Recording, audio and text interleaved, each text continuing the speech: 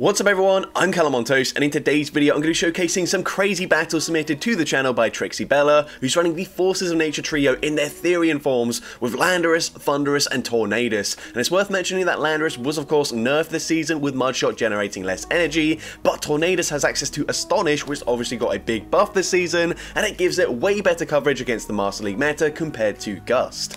Now I believe all three of these Pokemon are Hundos, and two of them are actually Shundos, which is insane luck. But anyways, let's just get into the question of the day. What has been your favourite buff Pokemon to use in the Open Master League this season? Let me know in the comment section down below, and with that being said, let's get into the battles now. Alright, so going into the first battle here, leading into Rhyperior, so a great lead matchup for us, and I'm not super familiar with the Master League, but I do believe this is just a level 40 Rhyperior here.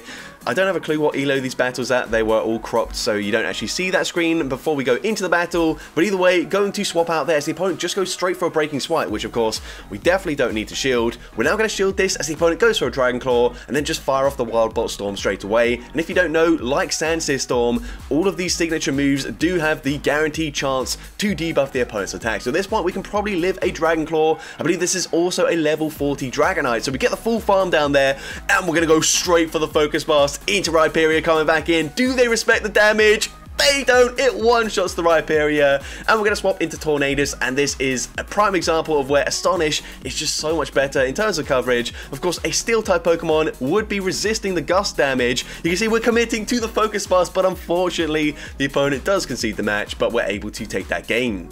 Into the next battle, awful lead for us as we see a Kyogre get a safe swap into Tornadus, and do they know about the Focus Blast coverage? Once again, full sending it, and Focus Blast gets the one-shot up against the Dialga. Get that Dialga off my screen, as Jamie Finn would say. They come back in with Kyogre, and we're still able to make it to a Bleak Wind Storm, so that's huge for us.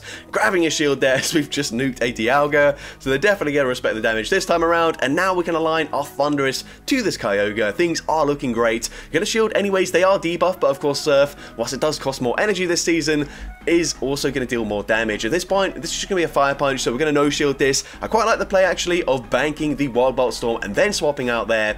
We can now come in with our Landorus. We are going to no-shield once again. Fire Punch, not going to do much damage there. Going to go and fire off the Sandsear Storm, and Sandsear Storm also not going to do that much damage, but it does drop their attack, and it will put them into range where a second Sandsear Storm will get the KO. So they go for the Fire Punch there. We are going to go for the Sandsear Storm straight away. I personally would have overfarmed, but actually the Switch Shot will be coming up in time, so it doesn't really matter. We can just come in straight away with the Thunderous, fire off the Wild Bolt Storm. Wild Bolt Storm grabs the final shield, and we're able to make it to a second one. Gonna fully undercharge it just for the sake of it. It actually doesn't get the KO there, but the opponent stops attacking. We get the Volt Switch farm down, and we're able to take that game. Into the next battle, going to see a mirror match here. Very tricky one, of course. Stone Edge going to deal some pretty decent damage in this matchup. Sandsear Storm will be debuffing the attack, but it does do very little damage, so a bit risky to bait in this matchup. But either way, we are going to no-shield the first move, then swap and catch the next charge move. I'm not so sure about that, especially since they bait with the Sandsear Storm. That is awful. But they come in with Dialga, and can we land another Focus Blast? We are debuffed. Unfortunately, the opponent throws at perfect timing there, throwing just as we make it to the Focus Blast. We're going to shield. We just want to get the Focus Blast off. Focus Blast coming through, and even debuff, it takes out Dialga there.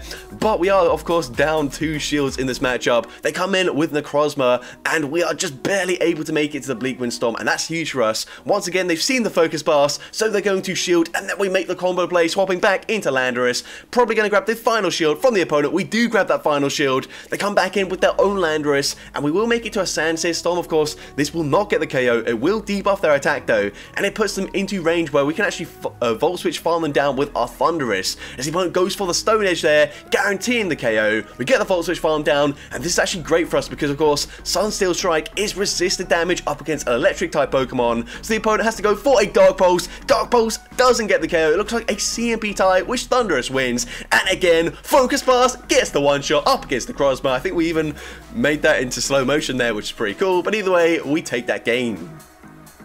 Now into the next battle, we're going to see Giratina in the lead, so going straight for Sand Storm. Sand Storm doesn't really do much damage there, but it does mean that we will be able to tank a Shadow Ball reasonably comfortably as well. We're now going to swap into our Tornadus, and they come in with a Togekiss, so just going to fire off the Bleak Windstorm straight away. Of course, up against a 3-turn move, Astonish, up against Charm, there's no perfect timing here. You do just want to throw that charge move as soon as possible. This time around, it looks like we throw on CMP, which is great for us. The opponent shields that up. We're also going to shield this. Looks like we're fighting hard for switch advantage. I suppose we don't really want our Thundurus up against the Giratina there, but either way, going to fire off the Bleak Windstorm, and either we grab the final shield from the opponent, or we get the KO and we win switch advantage, and we get switch advantage, and that's going to be huge as they've got Kyogre in the back. So we are going to go straight for the Wild Bolt Storm here. Of course, not perfect timing, but I guess we kind of just want to debuff their attack as soon as possible. We then swap into Landorus, which doesn't make any sense whatsoever.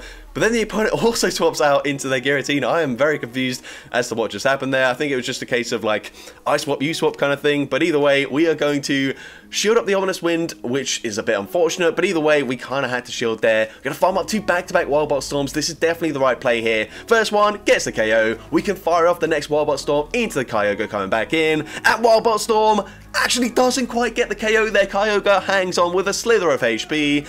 And Surf will unfortunately get the KO. And we do end up losing that game. But into the next battle, we're going to see a Palkia swapping in as they led with Rhyperior in the lead. So just going to shield this up here. I personally would have gone for the Sand Storm straight away, but instead, just going to bank the energy, come in with our Thundurus. We're able to make it to the Wild Bolt Storm here. Wild Bolt Storm is going to grab a shield from the Palkia. You can see the Dragon Breath damage is seriously chunking though.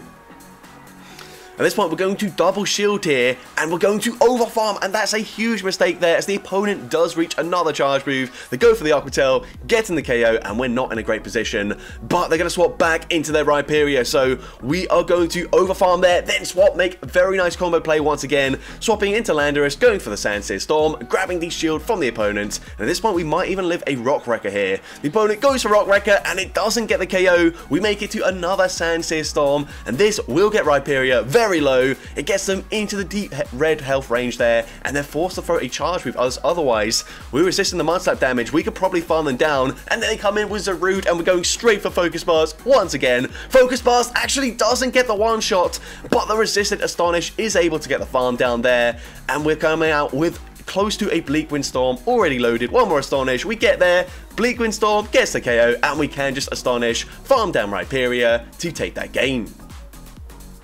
Into the next battle, we can see Machamp in the lead, so we will outpace them to a Sand Storm before they make it to a Stone Edge, but the opponent is going to throw on CMP here. So at this point, we're going to no shield. They just go for a cross shot, which doesn't really make sense whatsoever. At this point, we're going to swap here, maybe trying to catch the next cross chop, although if they do go for Stone Edge this time around, then that is a little bit risky, but no, they go for another cross chop, so don't really know why they did that. Either way, they're going to come in with a Melmetal, which is not ideal, but Rockside going to deal less damage this season, of course, and we will just barely make it to the Focus Bars. Once again, can we connect this? Focus Bars gets the one shot up against the Melmetal, and they come in with a Gyarados, so at this point, this is probably game over. Going to fire off the Bleak Windstorm here, and then all we have to do is just let them farm us down, or fire off a charge move. Either way, it's fine, and they do fire off the charge move. So get a no shield, they go for Crunch, which gets the KO there. But we can come in with the Thundurus, get the Volt Switch farm down. They come back in with Machamp. And at this point, you can see we are being updated. That means the opponent has conceded the match, and we're able to take that game. Now into the next battle, awful lead matchup for us. The worst thing we could possibly see with this team, as unfortunately Mamoswine is going to take resisted damage, well, double resisted damage from the Thundurus, also hitting for super effective damage up against the entire team, and as well hitting for double super effective damage up against Landorus. So this is definitely our best matchup. Luckily for us, the opponent is staying in, but it's still not a good matchup for us. We can at least make it to back-to-back Bleak Windstorms, although not throwing at the best timing there, so actually giving them more Powder Snows in for free, which isn't ideal, especially in an already very bad matchup. But either way, we have put them into range where we can just fire off a Sand Storm, just barely outpacing them, and a Sand Storm from this range gets the KO. And they're going to come in with a Gyarados, so we swap into our Thundurus, and the opponent's got a Dragonite in the back, so this is going to be very close here. We go straight for Wild Bolt Storm. Wild Bolt Storm does some decent damage there, but it doesn't quite put them into farm down range, and that is very unfortunate. The opponent goes for Dragon Claw, which we do hang on to because we have debuffed their attack, but unfortunately we have to throw a charge move here. I personally would have tried to undercharge that, and then maybe try to commit to a Mud Shot farm down, but unfortunately the opponent can just Waterfall farm us down, coming out with an Aqua Tail loaded. Aqua Tail does doesn't quite take us out there, but we're not able to make it to the Stone Edge, so they're able to waterfall farm us down and take that game. Into next battle, see Rhyperia in the lead once again. The opponent safe swaps into Yveltal, and we're going to go into our Thunderous, shield the first move as they go for a Dark Pulse here. Going to overfarm just slightly, fire off the Wild Bolt Storm here. Wild Bolt Storm are actually going to go for a slight undercharge there. Grabs the shield anyways, and they throw it on very poor timing. It looks like they tried to throw on CMP, but either way, we can just shield that and go for a full farm down. And can we land another Focus Blast up against a Rhyperia? They're coming back in. We are full sending it once again. Focus Blast gets the one shot from literally full health that time around. Insane damage. They're going to come in with a Primarina, and this is a little bit tricky for us. We're actually going to swap into our Landorus, which seems like such a strange decision here. But Hydro Cannon doesn't quite take us out, and that actually ends up being the perfect play because we give them very little farm, but we still make it to the Sandsear Storm. So actually, never mind, that worked out perfectly for us. We can now come in with our Tornadus, go for a Bleak Wind Storm. Bleak Wind Storm is going to double debuff their attack now, and we're able to Astonish, farm them down to take that game. Into next battle, we're going to see Melmetal in the lead, so definitely a very positive matchup for us, although unfortunately, they do outpace us to the charge views now because, of course, Mudshot generates energy slightly slower, but it does deal more damage, so by the time we've landed a Sandsear Storm, honestly, we can probably just farm them down, which isn't that bad. Either way, they're going to go for another Rockslide there. Rockslide not doing that much damage. We can fire off another Sandsear Storm here. Sandsear Storm doesn't quite get the KO, and actually, the opponent does make it to a final Rockslide. Honestly, I probably wouldn't have shielded this, but either way, going to shield up the Rockslide there.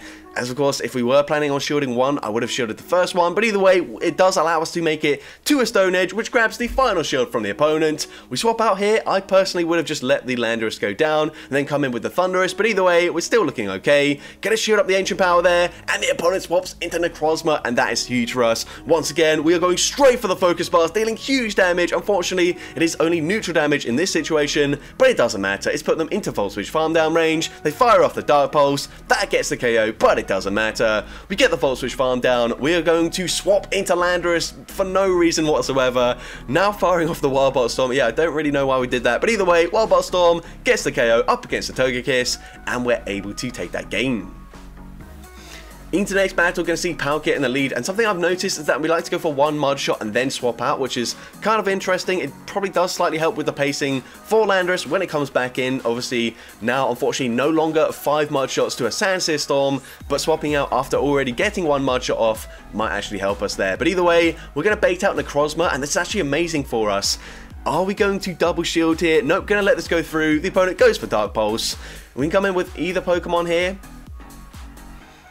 They are double debuffed, so that's good, but unfortunately, Sunsail Strike's still going to do big damage in this matchup, so we are going to no shield. The opponent goes for Sunsail Strike. That still does huge damage, but we do get the Mudshot farm down. They come back in with the Palkia. We're firing off the Sandsear Storm. Sandsear Storm is going to grab the final shield from the opponent, drop their attack, and we come in with our Thunderous. Now, we can't really afford to shield this, but we don't know what they've got in the back, and they've got a Groudon, and this is very unfortunate, as they are going to double resist the Volt Switch damage. Focus Blast will connect, though, and it does do big damage up against the Groudon, but unfortunately, this is not a great situation to be in, so gonna no shield as they go for the Fire Punch. I think that probably is the right play here, but we need to farm up to back-to-back charge moves, or as close as possible to back-to-back Sandsear Storms. You can see we are one away. I think they would have made it to a charge move otherwise. So we go for Sandsear Storm, get the KO there, and unfortunately we don't make it to another Sandsear Storm, but I don't think Palkia would have gone down from that range anyways, so it doesn't really matter. But into the next battle, we see Groudon in the lead this time around, and that is a severely underleveled Groudon, but they are running Dragon Tail as a fast move, which is pretty interesting.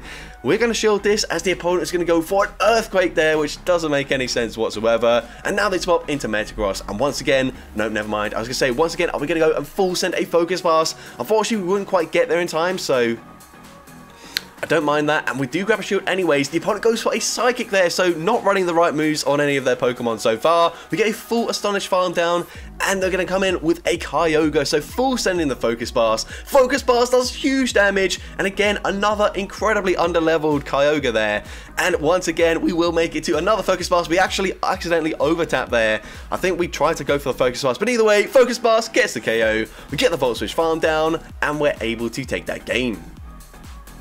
I don't know if I mentioned this or not, but I have no clue what elo these battles are at. They've all been cut out, so I can't see it. But either way, doesn't really matter. Still very entertaining battles so far. Gonna shield up and again go for Psychic. Not really sure why they're doing that, but either way, I guess it does help for, like, I mean, you're not going to see many Gyarados, but maybe in the Master Premier Cup, you might see some Gyarados where Psychic will actually be helpful, as Meteor Mash and Earthquake are resisted, but either way the opponent's just going to concede the match.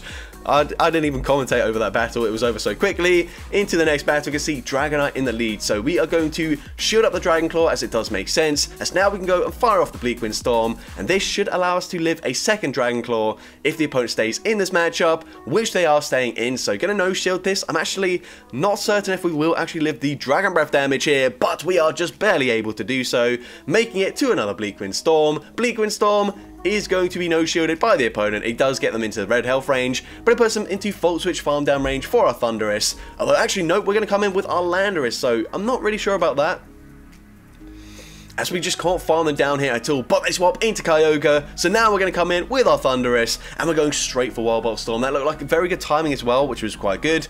Wild Bolt Storm gets the full one-shot there, but again, they've got Groudon in the back, and whilst we've seen many Focus Blasts land up against Groudon, it's the Volt Switch damage which doesn't add up, which is going to be costly here.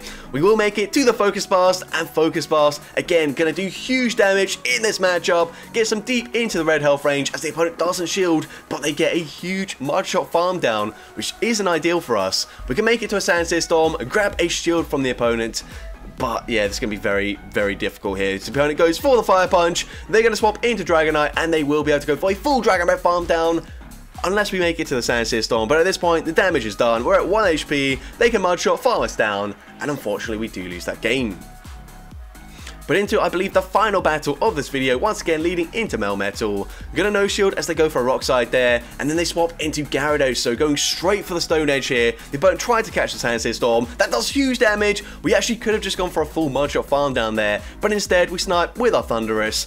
And at this point, are we gonna go for another Focus Blast? We absolutely are here. Focus Blast is unfortunately shielded this time around. Honestly, from that range, yeah, we probably could have just gone for Wild Bolt Storm. But either way, going to no shield. Rock Slide doesn't get the KO there, and we're going to over farm in this matchup. Go for an extra Volt Switch there. Then go for another Rock Slide. Gonna go for another Volt Switch here and throw on CMP. Gonna fully undercharge this as well. This should still get the KO. You've got actually shield set up there. So at this point, I'd definitely just let Thundurus go down. Rock Slide gets the KO. We can come in with either Pokemon. We come in with the Landorus. They come in with a Togekiss. We possibly could have gone for a Stone Edge there, but either way, going to swap into our Tornadus, going straight for Bleak Wind Storm. Bleak Wind Storm is going to do some decent damage. It drops their attack. They will make it to a charge move, but it doesn't really matter at this point.